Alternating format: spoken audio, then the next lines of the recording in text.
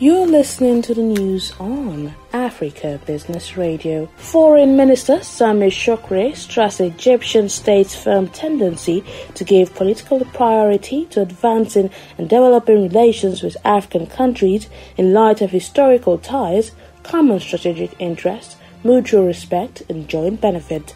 The top diplomat called for coordinating and boosting national efforts to continue the active movement on the African arena and promote bilateral relations with the various countries and continental regions in areas of common priority.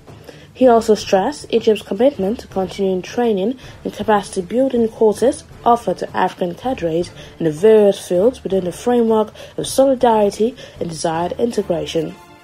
That was the news at this time on Africa Business Radio.